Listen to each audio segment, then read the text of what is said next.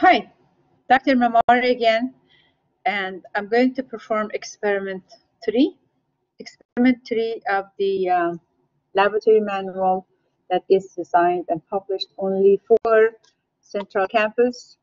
You will buy the ebook from Vital Source for Remote Learning Lab, and the experiment 3. The purpose for this video is to provide you data for your experiment, so you could turn in the data sheet, pre-lab questions. It would be another assignment that you're going to either take as a quiz or turn in the assignment to the assignment folder by studying the chapter itself, the experiment 3 part theory and explanation that comes with the experiment.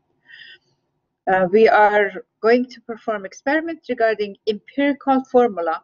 What is empirical formula? Empirical formula is the lowest whole number ratio of the elements in compound. And so when you read this theory, you learn about the empirical formula. How would you calculate the empirical formula? You need to have the mass for each of the elements in the compound. When you have the mass for each element in the compound, then use the periodic table to find the atomic mass, to convert the mass for each element to number of moles for each element. When you have the moles for each element, then you have mole ratio. To find the lowest ratio, you divide both numbers or all numbers. If you have more than 2 elements, you divide by the lowest number of moles. I understand that by explaining this way, it might be a little too fast for you, but when you study this experiment, the theory of the experiment, you will get it and also listen to the video. So you find the number of moles for each element, you divide all of them by the lowest mole number. That gives you the lowest ratio. Lowest ratio is not sufficient for empirical formula. You have to have the whole number lowest ratio. So in order to get the whole number for lowest ratio, sometimes you have to multiply by a fixed number. Let's say if you get a 0.5 for one of your number of moles, you multiply everything by 2, then that 0.5 would change to 2, because fraction or decimal is not allowed in the empirical formula. It has to be whole number, but lowest ratio. So you will have to get the calculation following the instruction that is showing in the calculation part. We have the definitions for empirical formula, the purpose we are doing this experiment. All of that is explained. So you could find the mass ratio for practical purposes. You will find the mole ratio. We find, by performing this experiment, we are going to find the empirical formula, and we also are going to study the kind of the law for conservation of the mass, to see how much of the mass of the product we get at the end of the zinc iodide. Then the compound that we are going to study is zinc iodide. So I am going to actually start the procedure for the experiment, and for you to collect your data. Make sure to study the first 3 pages in order to be able to answer the pre-lab questions and perform the experiment, or watch the experiment to collect your data, and then you will turn in your pre-lab and your data sheet after you complete using the instructions and the data collected for today's lab as a result of today's lab. Okay, I'm going to start with the procedure for the experiment. Procedure for this experiment 3. First, we are going to start with measuring the mass of, let me just follow the procedure step by step, because you are going to have access to this procedure when you purchase your lab manual online, the ebook for the lab manual. So we are going to first heat up the evaporating dish we are using a Bunsen burner. We are going to heat up the evaporating dish to get a fixed mass, because if there is any extra volatile compound or moisture on the evaporating dish, it's not going to weigh the same as if it was completely clean and dry. So in order to remove anything excess from the evaporating dish, we are going to fire the evaporating dish on Bunsen burner. So I'm going to turn on the Bunsen burner first. To turn on the Bunsen burner, you have 3 separate valves that you have to adjust it. One is the main gas valve adjustment here that you can open. It depends on how high you want the height of the there's a gas adjustment for this knob on the right side. You have the gas adjustment, and you're going to just righty-tighty and then lefty loosey. So you are going to rotate to the left side to open it, and right side to close it. So you are going to open the gas valve, and also air valve adjustment. So by moving the cylinder, you have to hold on to the cylinder in order to again righty-tighty, lefty-loosey to the left side, and you are going to see this opening here.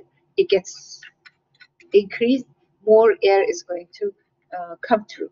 What is the benefit of adjusting this? Then you are going to get proper ratio of gas, oxygen, so the natural gas, which is the organic compound, and then the oxygen.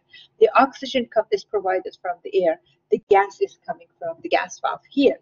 So if the ratio is not proper, what's going to happen? If I'm going to show you what's going to happen so you could see it better. If I turn on the gas, if I turn on the Bunsen burner,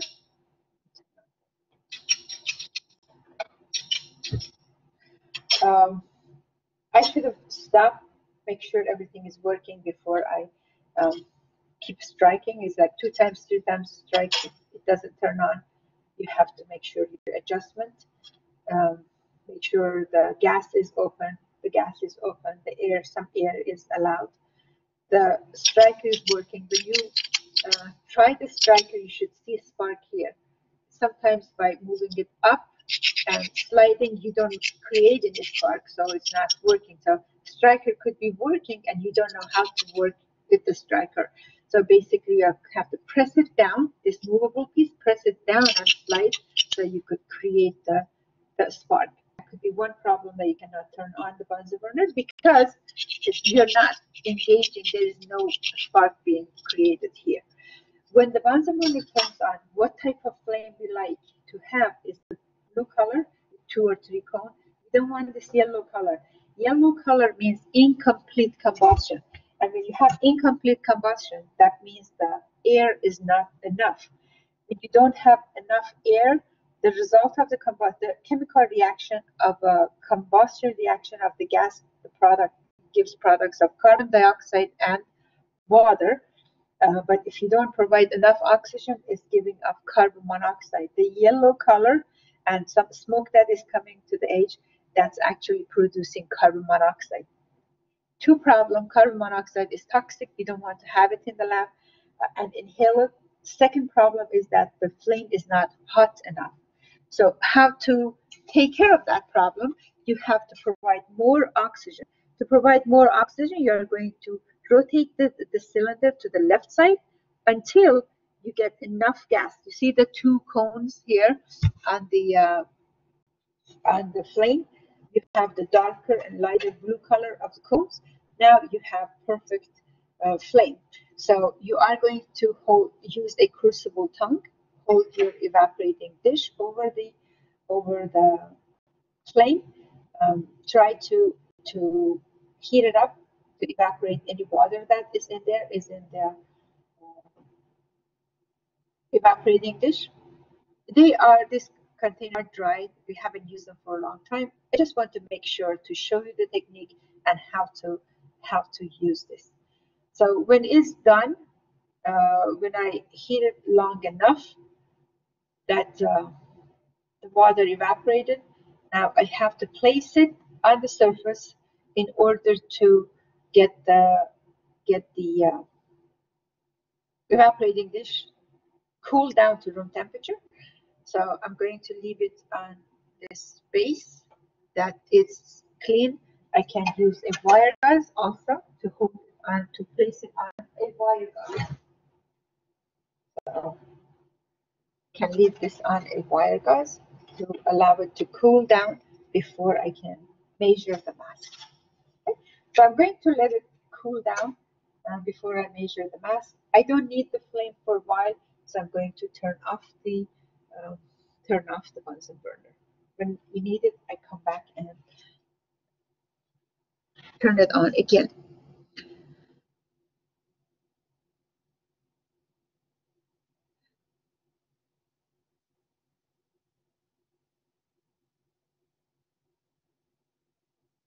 Okay. I need about 0.5 grams of zinc. While it's cooling off, I'm measuring the 0.5 grams, and I will be using it soon. So 0.5 grams of the zinc. As you saw for experiment 1, I'm going to measure this indirectly. We have a chemical that we want to measure the mass. So I place the weighing paper, just explaining you one more time how we did that for experiment 1. Weighing paper, press the tear button to tear to get the mass of the weighing paper 0. Then I can add 0.5 grams.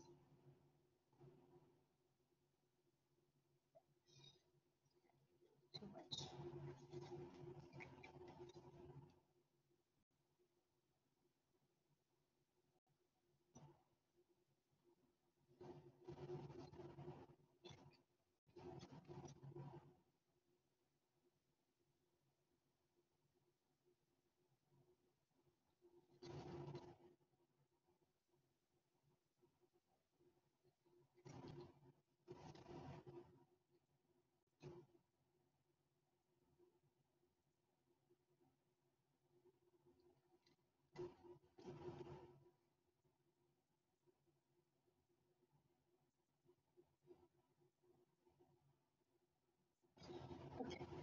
The mass is 0.500.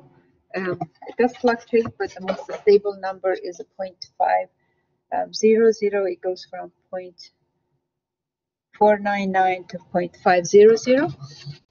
And since the report, the data sheet asks for the mass of the crucible and then mass of the crucible with the evaporating dish and the zinc, we are going to follow that format. So don't have to figure out those numbers and change them.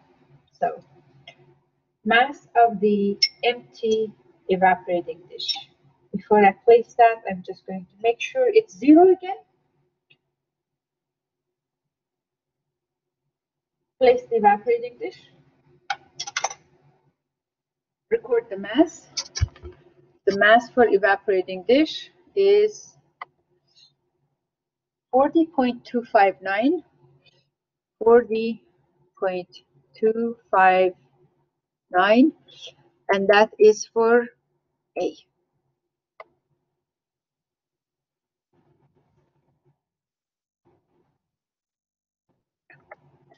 I'm going to add 0.5 grams of zinc.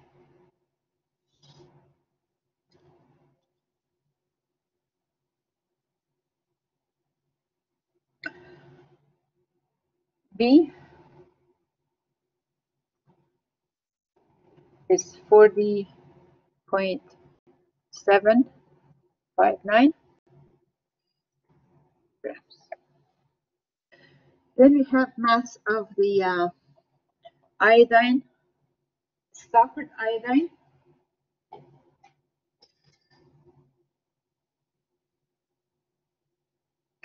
Mass of the stoppered iodine. So I'm going to take this out.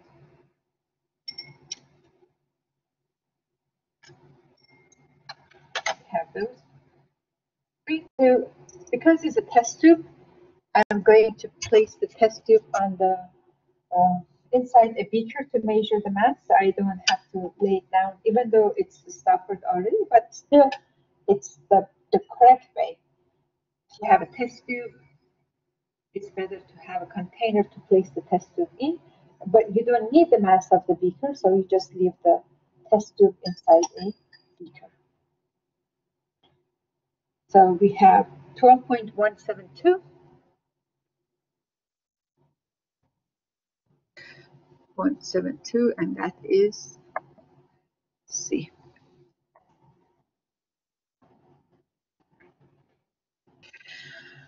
Okay, so 12.172 gram, that is the mass for stoppered test tube. Then we're going to follow the procedure. We have the masses already recorded. We are going to take it to the fume hood. We are going to take the evaporating dish to fume hood. We add water and the acetic acid. Fume hood. I'm going to take the computer so you can see what I'm doing inside the fume hood.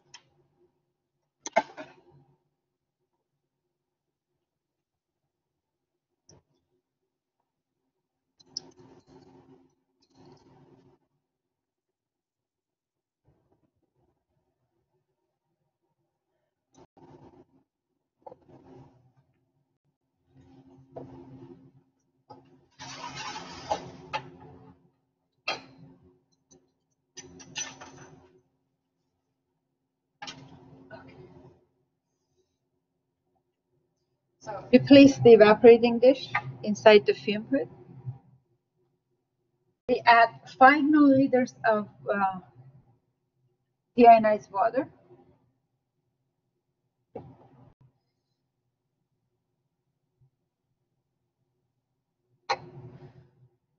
Three drops of 6 molar acetic acid following the procedure.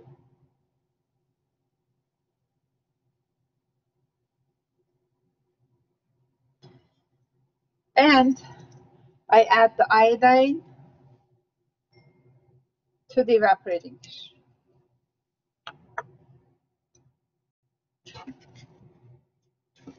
So I have the evaporating dish with the zinc and iodine is reacting. See that iodine has dissolved and slowly is going to react with the zinc and produces zinc iodide.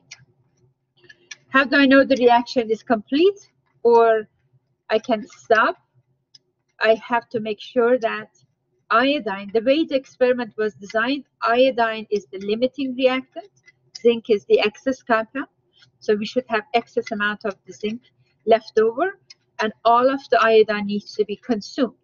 One evidence for iodine to be consumed entirely is if the yellow color goes away and it changes to clear color. So until the yellow color is in, we are not sure that there is still some leftover of the iodine. So it's going to get more brown before it gets colorless because the iodine that is here now is reacting. So it's dark color. I'm going to leave it in the fume hood and I have to mix it. I have to make sure that the reaction is complete and enhanced by mixing it to make it faster. And sometimes it's just the matter of time, how long it takes for this reaction to take place. The reaction must be done in the fume hood because iodine is toxic and we cannot have it outside of the fume hood. So sometimes it takes 15 minutes just mixing it. Sometimes it takes less.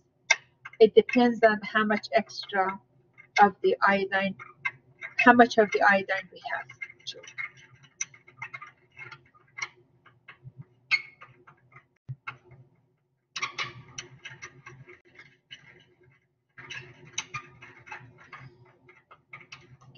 I'm going to leave this in the fume hood and you can go ahead and measure mass of the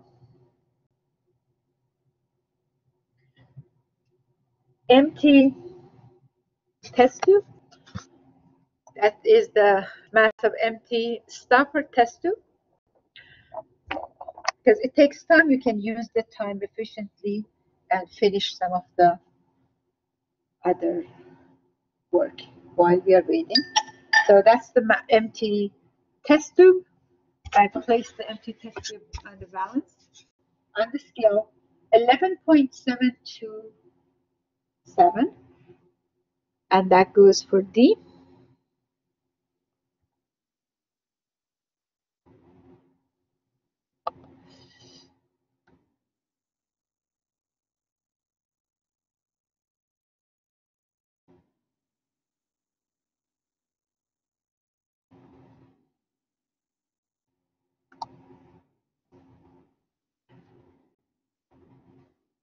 Okay. So we have the mass of the iodine to begin to start for starting a reaction. We have the mass of the zinc that we started the reaction with. And we add the water, we add the acetic acid, the reaction is going on. It might take 10 to 15 minutes. The dark color has to disappear and it should go to colorless solution. If it's colorless, completely colorless, that is the ideal. That is ideal.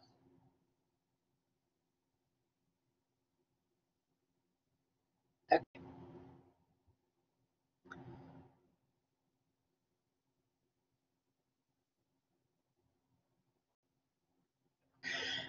For the step 12 of this experiment is asking me to decant it into another to a beaker. I have extra evaporating dish, and I'm going to directly, because then it needs to be transferred to evaporating dish. So I'm just going to get the mass of the evaporating dish and fire the second evaporating dish. So when I'm decanting, I can decant directly into evaporating dish. If the supply is limited and we don't have enough evaporating dish to give 2 per group, then we decant into a beaker, and then we will transfer later on to the evaporating dish after the first part of the part 1 of the experiment is done. But sometimes if we have enough supply, then we read ahead and we are prepared to do the experiment, then we can combine 2 steps.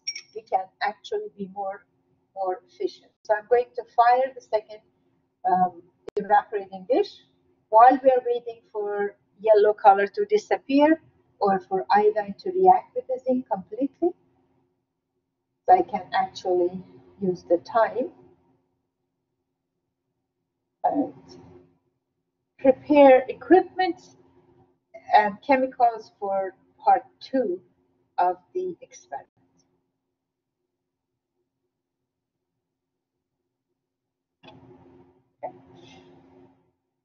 I hope you understand the firing part, the firing of evaporating dish, just to remove anything that is volatile, anything that is going to affect the mass later, because if we don't do that, and you see this brown spots here, if the mass is not stable, if let's say you have a paper there, you measure the mass later on after you heat up this for a long time, is going to burn the paper, and the mass gets down lower, and it's going to cause error, experimental error. Okay, it's heated. We wait for it to cool down to room temperature. Cool down to room temperature before I can measure the mass for second evaporating dish, and that goes actually for part 2 of the experiment.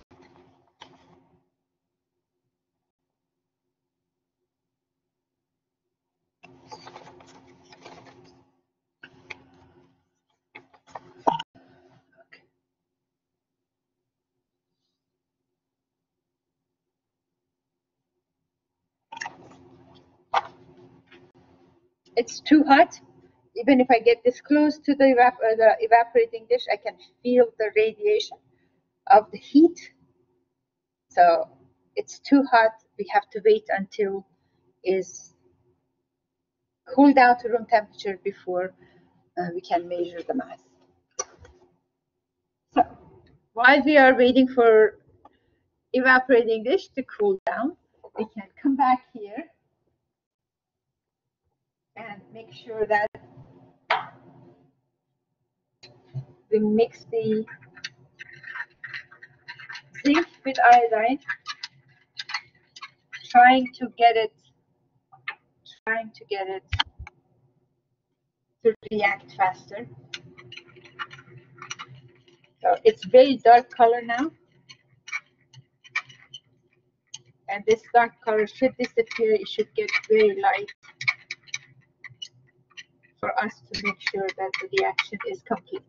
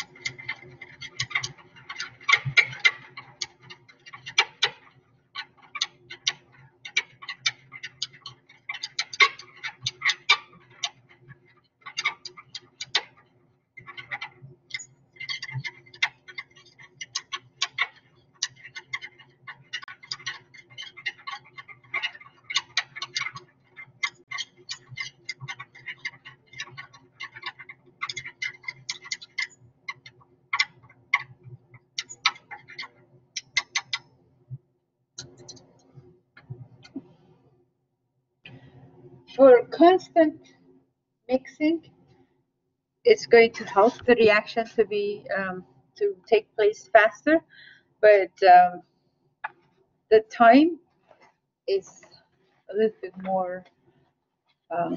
Time is more significant, so we have to allow time for the reaction. So mixing is a factor, but time is the primary factor for the reaction to take place. So the evaporating dish that we have here is cooled down to room temperature. I can bring to my hand like very close to it, and it's not. I don't want to touch it because I don't want to leave any residue of oil on it from my hand. So we can make this 0, and the balance has to be here. Make it 0, and after it's 0, I place the evaporating dish. Record the mass. This is for part 2A.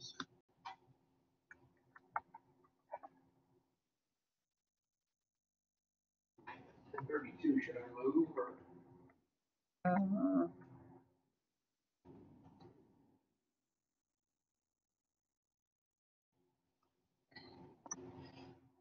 45981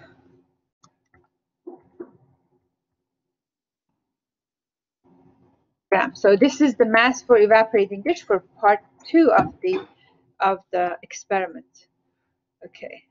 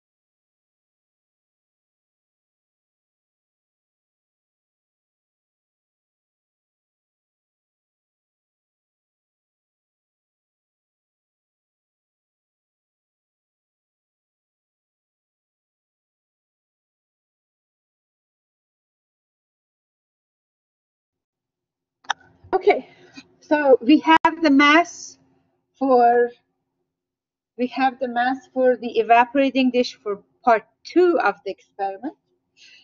What's time now? Time for checking on the zinc iodide reaction. Hopefully is somewhat done, or at least lighter color. I'm taking you back and forth because I'm working just by myself. Usually when you are in the lab, you work in group of 2 and you can share the work.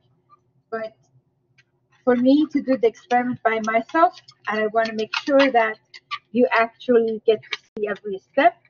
So you're not just working with data, you're actually watching the experiment, just like if your lab partner was doing this part of the experiment and you were recording data and doing other part of the experiment. So you get better experience with the remote lab.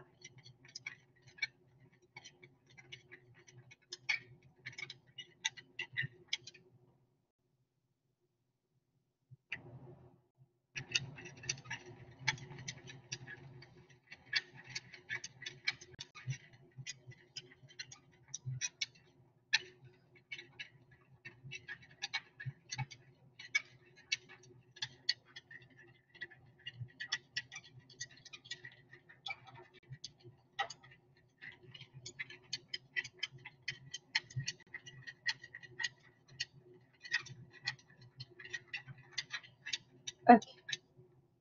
It's still too dark. Too dark. The reaction is not complete. You could see that. And I'm going to give more time for this reaction to take place. It's better always to read the experiment completely, understand the procedure before you come to the lab so you can actually use the time more efficiently, and you would go prepare equipment and chemicals for the next steps. So I have all the iodine dissolved but not reacted yet. Is reacting. Gonna leave it here, go and do another part of the experiment because it takes more time for this reaction to be complete. So what can we do for the rest of the experiment? We can actually prepare the equipment because the chemicals are engaged. Chemicals are in the other. So trying to find some.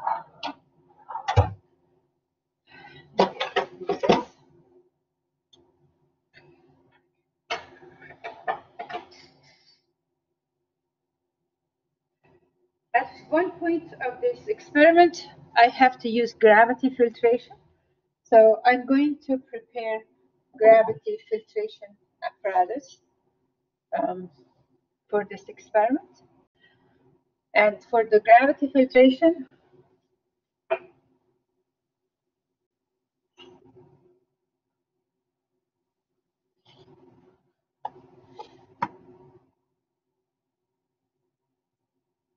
we need a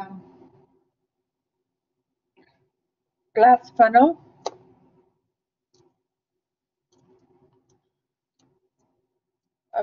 When you have a mixture of solid, and when do you use the filtration?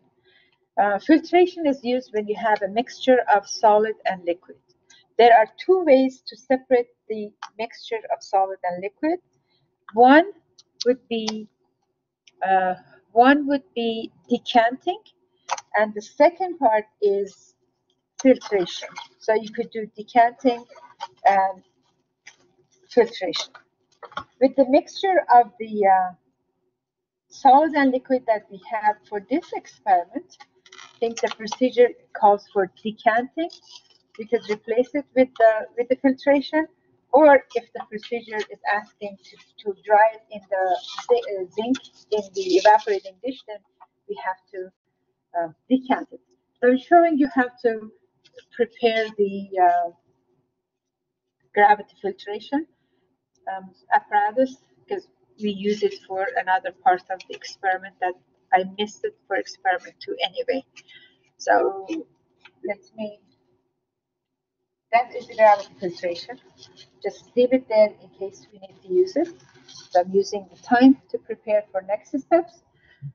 And also, I need to evaporate the liquid. When we get the solution contains zinc iodide. The solution contains zinc iodide, and the solid that is left in the evaporating dish is going to be excess of zinc. The solution portion needs to be evaporated. The solvent evaporates, so what is left would be powder, like a white powder of zinc iodide. That is the product that we are going to recover for part 2 of the experiment. And the zinc that is left over, we are going to dry it using heating lamp and measure the mass again in order to find how much of zinc was left as unreacted zinc. So I have my Bunsen burner set up. To set up the Bunsen burner, I use an iron ring here to support the wire gauze, because later on I'm going to place my evaporating dish on the wire gauze. So there is something to support it, because I cannot depend on this. It's more safer if I'm using a wire gauze, or sometimes we could use like clay, a triangle is another equipment that we could use, but wire gauze is more secure. It's important for us to know the height of the flame and the height or the level of the iron ring. If I leave the iron ring all the way up here and the flame is all the way down, it's going to take much longer time for liquid to evaporate, for the solvent to evaporate. So I try to adjust the height of the flame as like a 2 inches. The iron ring, it should be about 2 inches higher than, the base of the flame or tip of the Bunsen burner cylinder. So that's how the Bunsen burner is set up when you are using the wire gauze. Sometimes you make like hot water bath, like we did for experiment 1 for boiling point. Sometimes you have to heat up any container supporting the wire gauze, so you know how to set up Bunsen burner for heating up. The other equipment that we are going to use today is the heating lamp. The heating lamp is just a heating lamp. It generates lots of heat that it can dry and evaporate the water or moisture from our product. So I have the heating lamp also ready to go here. When we have when we get the zinc separated from the solution by decanting or filtration, we are going to place it underneath the heating lamp and evaporate it. To clean this so it doesn't get stuck to the bottom of the evaporating dish before I use it. So my equipments are ready for the next step, but I need to check and make sure the chemical reaction is taking place. This is a long reaction. It takes a very long time. It's a slow reaction because it's just the aqueous solution. But the good thing is that it works, and it has worked in the past. If we put excess amount of the zinc, it will react with all of the iodine, and the reaction will be complete. With the evidence that the color of iodine disappears, that means all iodine has been used.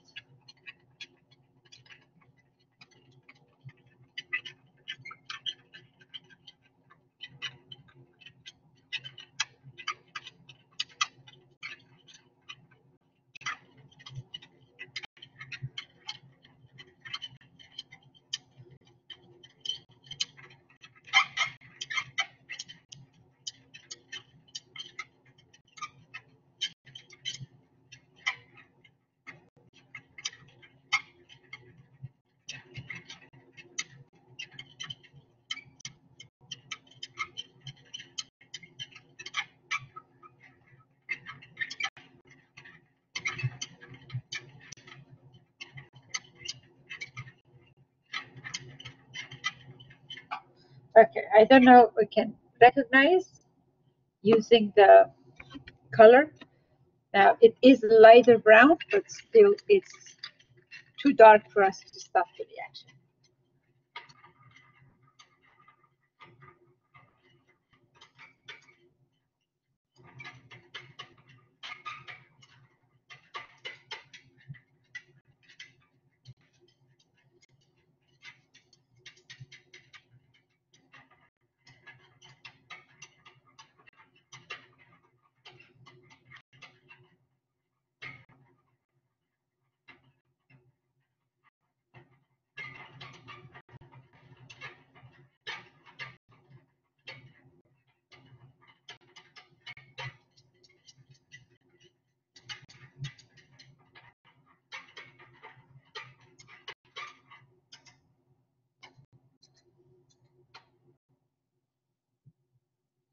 Just taking break.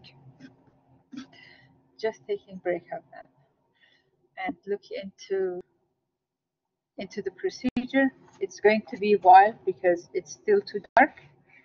I'm going to give some time and go back and mix it again.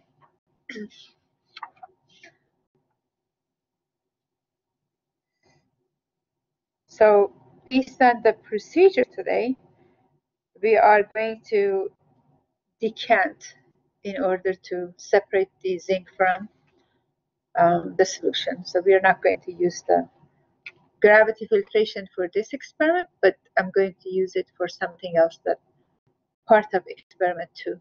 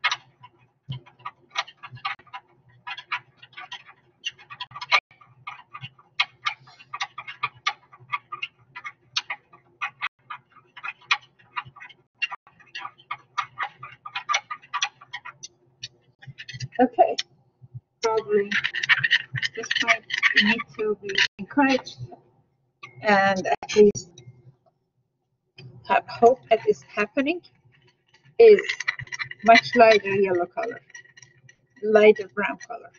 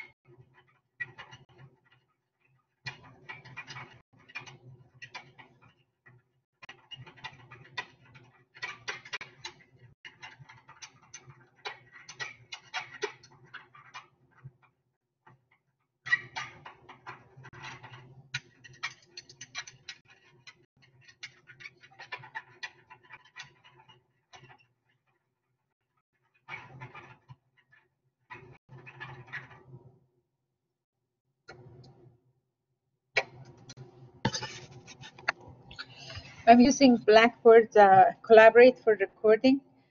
There is no option for pause, and that's why you have to just wait here.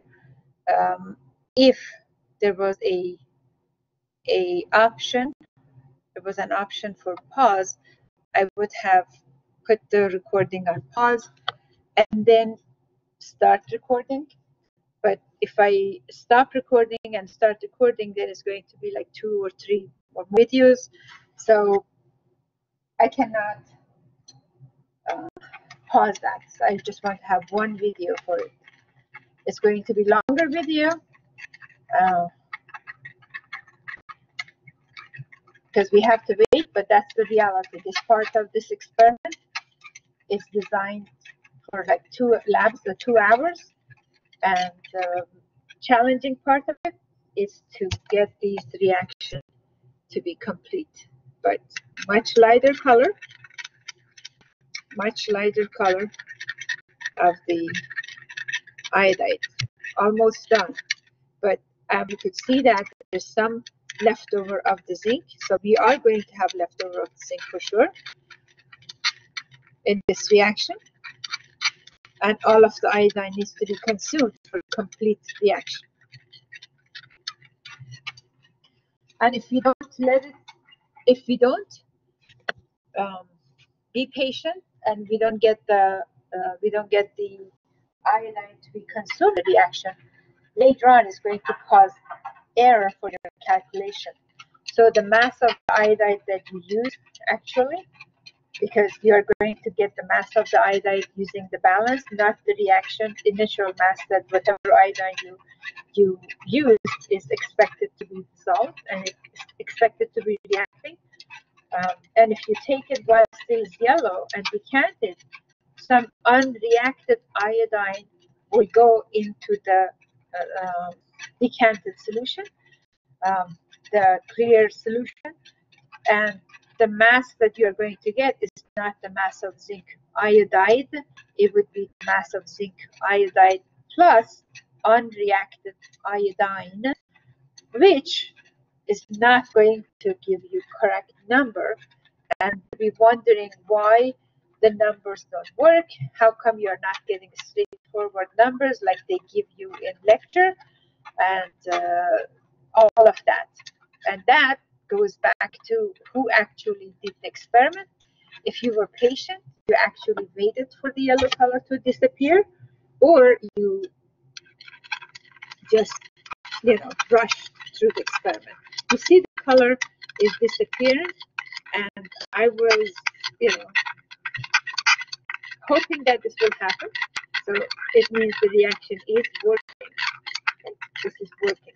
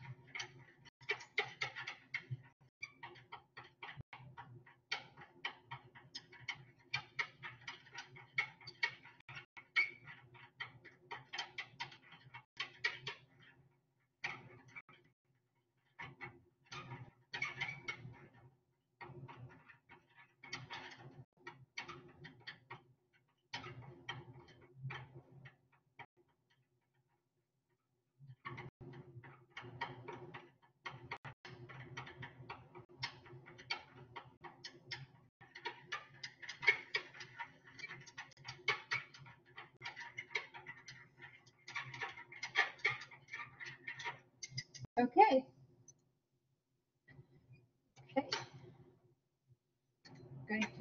I collected some drops of the solution here by placing my stirring rod in there. So I'm going to have to transfer, because otherwise I would be losing the product. Adding some DI water and transfer.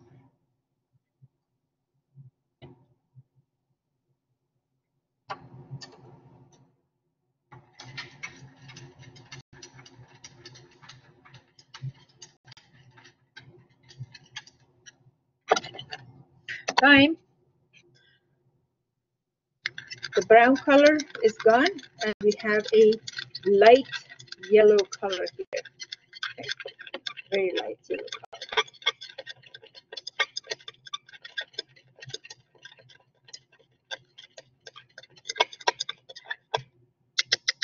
Okay, can continue the experiment.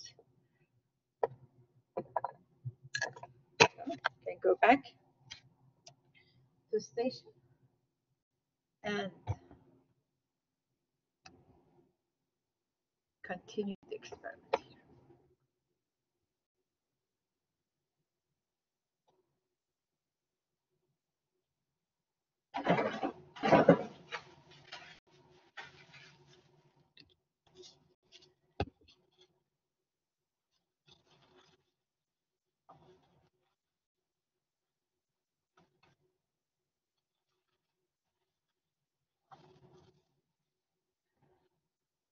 Okay, for second part of the experiment, or to separate the zinc from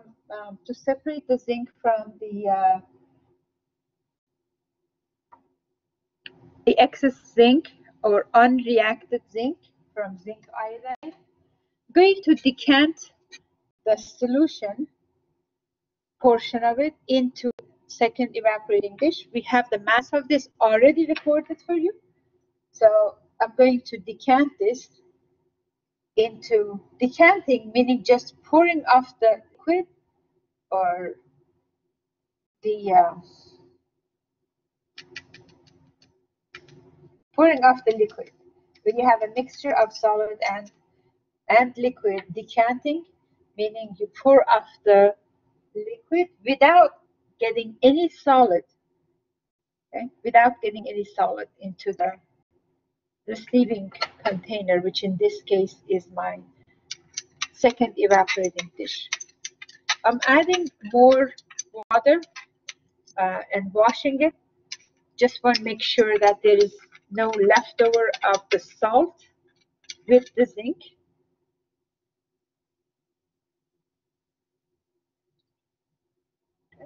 And make sure all the liquid is transferred without getting any solid. And I wash the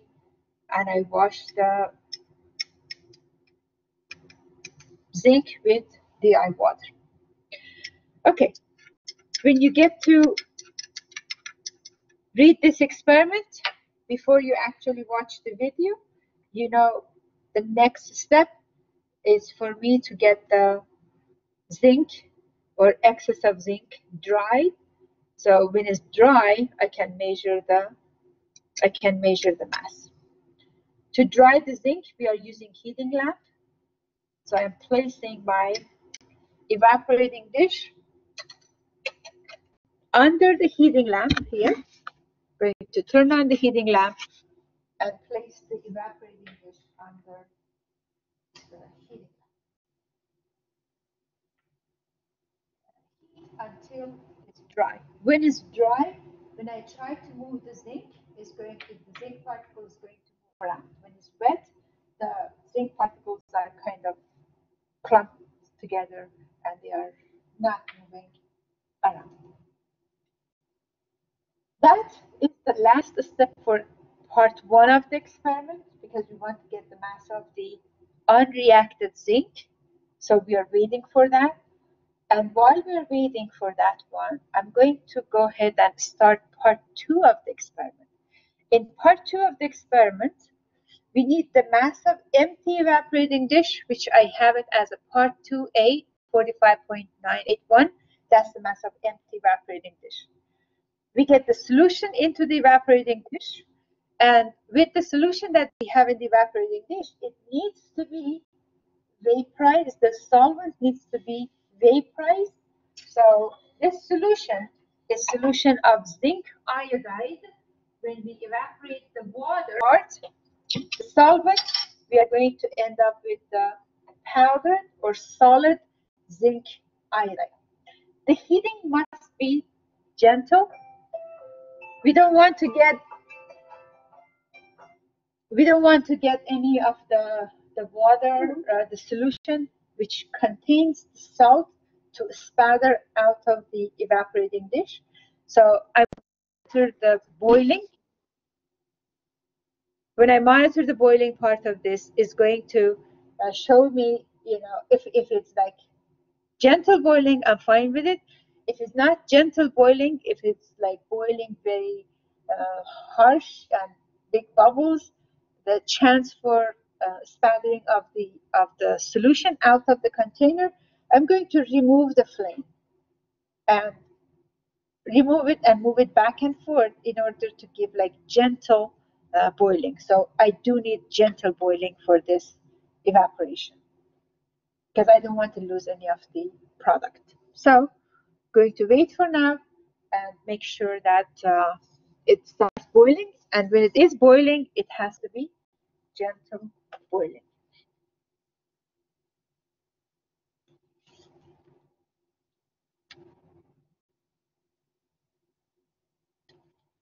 Okay. So we have two procedures taking place, two steps of the procedure taking place at once. The drying of the zinc, unreacted zinc. So we want to know how much of the zinc was reacted. We have initial mass for initial mass for the zinc, whatever we start with, 0.5 grams. And if we get the mass of unreacted, we subtract from initial mass, and this way we can get the mass of reacted. We also have the mass for reacted iodine because we have the mass before and after for the test tube when we had the iodine and we had empty mass for empty test tube container. So if you have the mass of the elements, we can calculate the empirical formula using periodic table, changing the mass of each element to moles, and then dividing by a smaller number to get the molar, lowest ratio.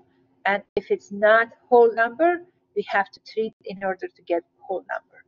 So if you get like a 0.5, you multiply by 2 to get a whole number. If you get 0.33 for one of them, you multiply by 3 to get the whole number.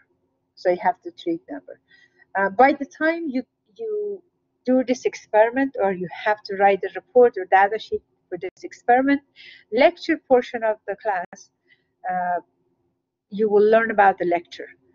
Your lab professor, if it's me or anybody else, is going to also have a meeting with you, a short meeting with you to explain about the theory of the experiment. So hopefully, and you read the experiment, the theory part of the experiment from the lab manual carefully in order to understand how to do the calculation as well.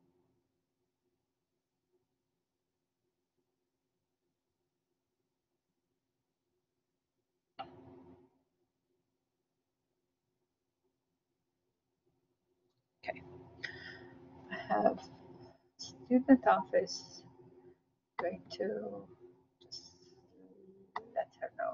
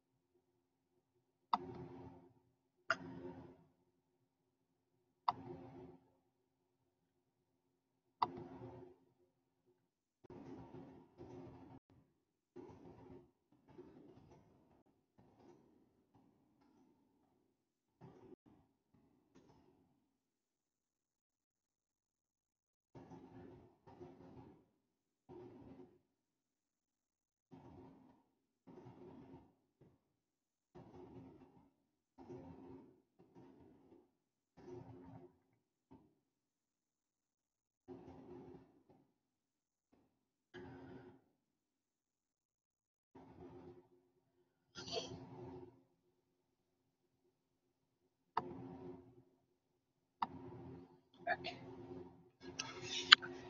Let's see if the zinc, the unreacted zinc, has been dried And if it's been dried, okay, the zinc particles are moving around, but not all of it. So to be safer, I probably have to wait longer to make sure that it's completely dry.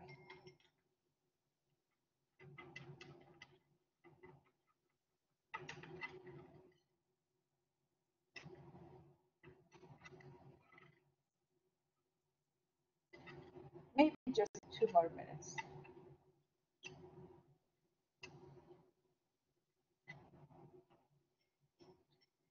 I don't want to lose any zinc particle because I touched the zinc with the stirring rod. I have to get the pieces, make sure the pieces are back into the container, into the evaporating dish. Because the error for mass here and there can add up. And when it does add up, your numbers are not going to look nice. Well, the numbers are not going to be perfect numbers because these are not made up numbers. These are the real numbers that is called actual. You have actual numbers and then you have theoretical values. The difference between actual and theoretical values in experiment is called experimental error or percent error. Some range of percent error is acceptable in a experiment. So that percentage of error, the acceptable range, it depends on the experiment, what type of experiment we are doing, what's the rate, or if the, for example, chemical reaction reaches equilibrium, it doesn't reach equilibrium. And it also depends on the error caused by human error, caused by person who's performing the experiment. So we don't expect 100% always percent yield or 0% error, but there's some sort of a acceptable range. And for that acceptable range, it's going to be different from one experiment to another experiment. I'm not going to give a number to you because then it can cause, expectation for students. But it depends on your professor who's teaching what is the number that they are going to expect. But it's not 100% always. Okay, the zinc, perfect. Unreacted zinc is, I'm going to show it to you actually what I mean by, you see, the zinc is moving around. And if it's moving around, that means it's not moist, because when it was moist, it was stuck to the wall because it was moist. Now it's moving around and it shows that it is dry. So I'm going to turn off the heating lamp at this point. Wait for the for evaporating dish to cool down to room temperature, and weigh the container, which is the evaporating plus unreacted zinc.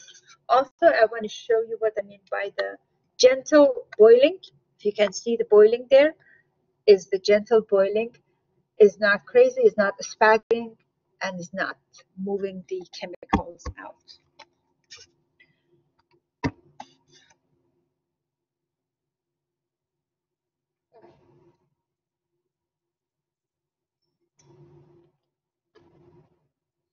Can measure the mass of the zinc. The balance needs to be paired. The unreacted zinc.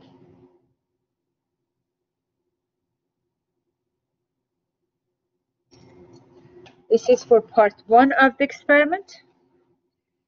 And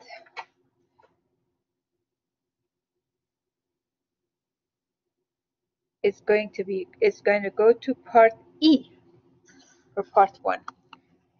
So if I don't say it's part 2, it's part of the part 1, but since I already brought part 1 into the data part, I'm going to specify part 1,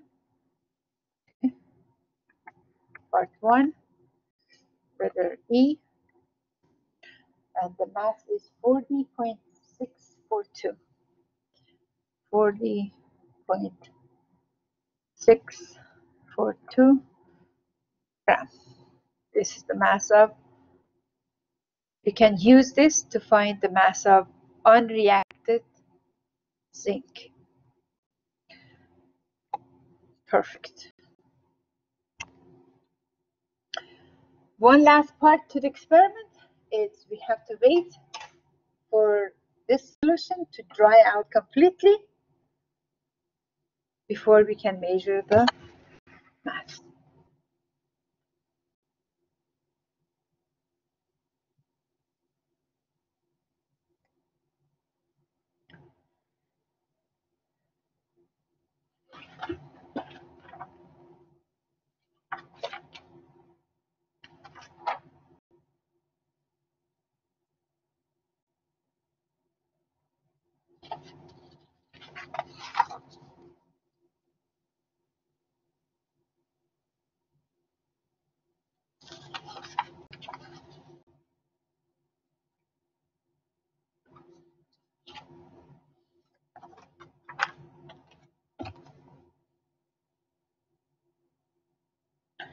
There are some questions, like additional questions.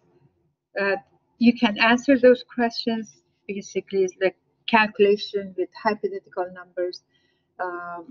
Or you could also ask the professor who's teaching the lab, if you need any clarification. I cannot give you the answer at this point, because if I give you the answer, then there's really nothing for you to do, because I did the experiment. So the experiment, these questions are straightforward. They are not very complicated. So it's going to tell you what to do to answer those questions.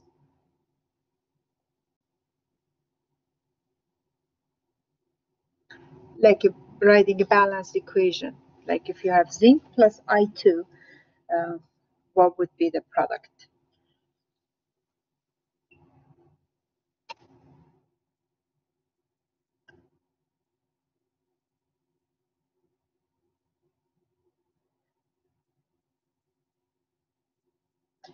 But the part of the experiment which I understand as a remote learner, you are not going to be able to come to the lab to perform the experiment, to collect the data. I do that part of the experiment for you, to give you the data so you don't have to be here for this time.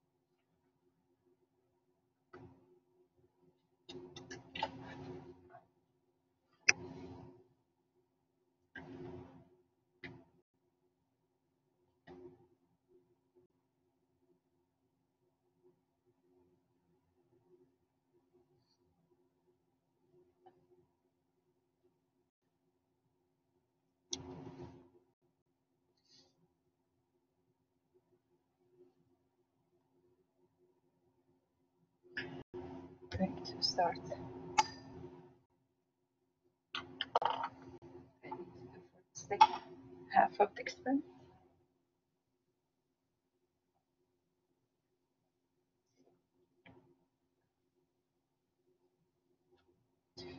This is one part of the experiment. I missed it for experiment 2. When I was recording experiment 2, I'm going to have to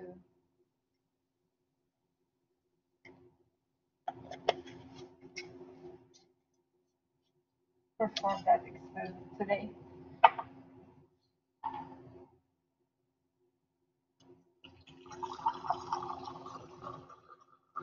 Getting this ready.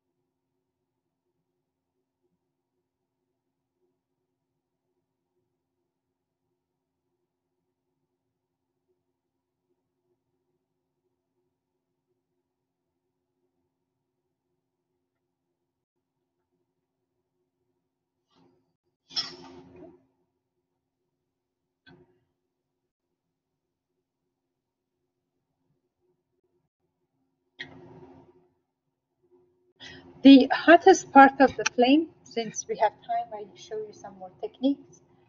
The hottest part of the flame is the top of the inner cone right here. Top of the inner cone, that's the hottest part of the flame. If you go down or you go up, it's not going to, the temperature actually drops. The hottest part is the top of the inner cone. So if you adjust the container or where you're heating up the level that it touches the top of the inner cone, you're providing the highest temperature of the flame. And if you want like cool flame, you have to make it more distant. Definitely no yellow color flame, because yellow color flame has low temperature but is not a safe flame to work with.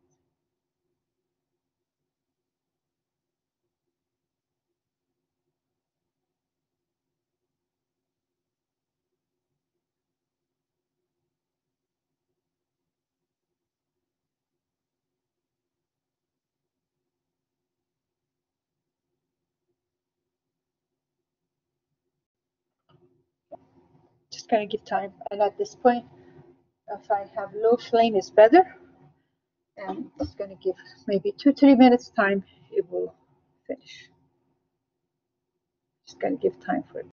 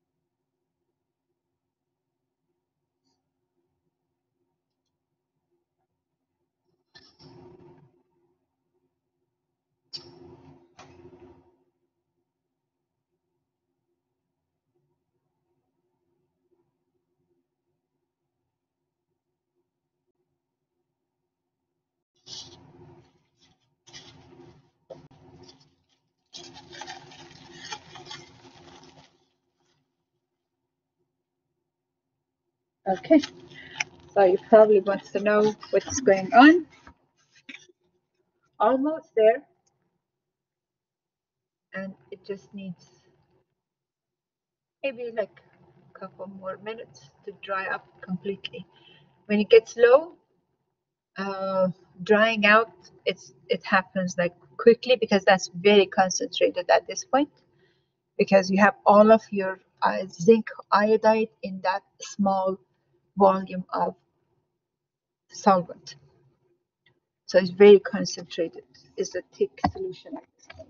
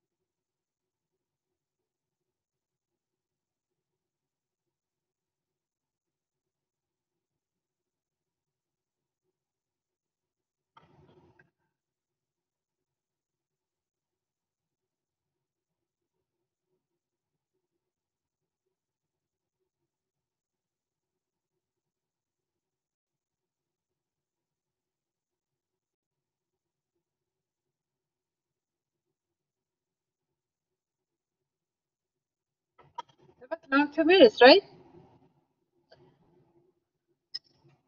So estimated. It's just such a small volume.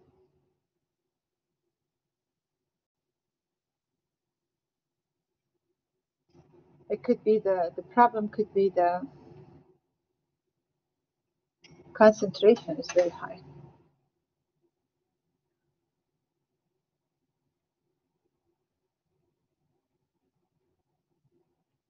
Almost there, almost.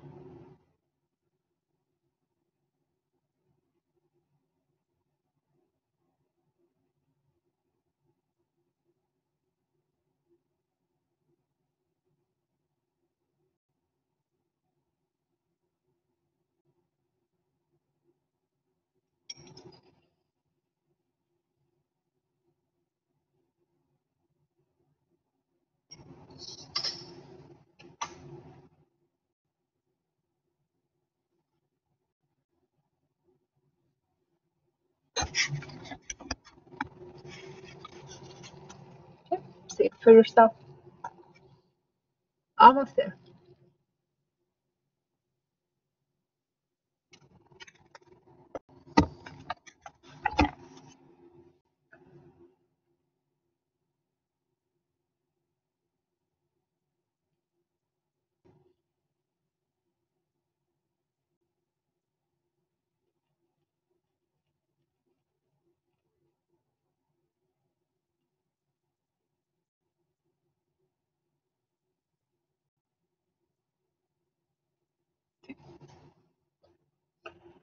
The water is gone. It's dry. If I continue heating, I'm going to lose the powder. So I'm going to stop and lift it up for like much more gentle heating.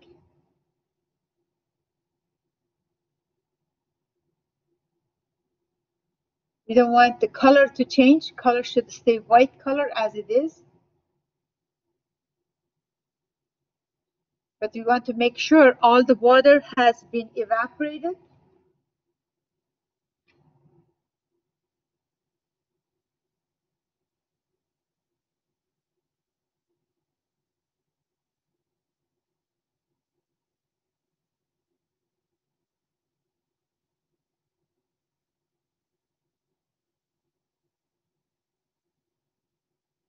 Okay, done.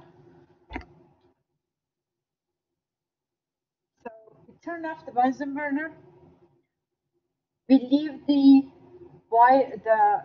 evaporating dish.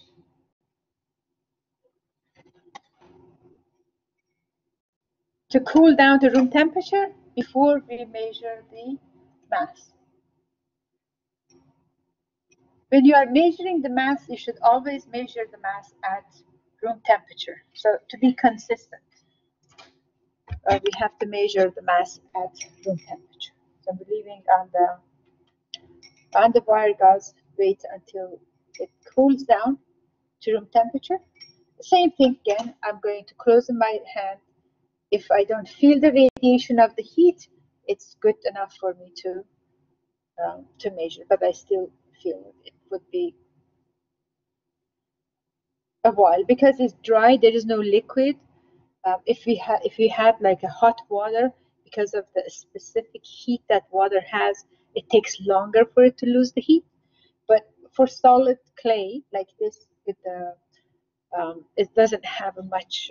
It doesn't have a high specific heat. As a result, it can actually change the temperature. The temperature of the object itself is going to go up and down quickly, so it can reach the room temperature quick. It doesn't take that long. I guess you learn about that in the general chemistry or beginning of general chemistry too.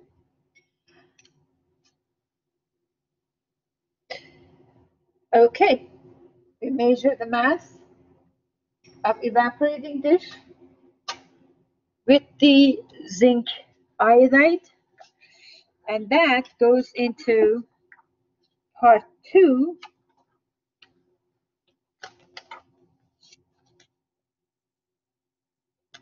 That goes into part 2 plus dry B, which is the dry product. So part 2B.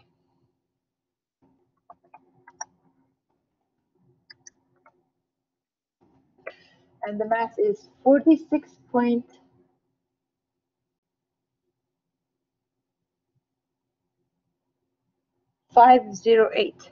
46.50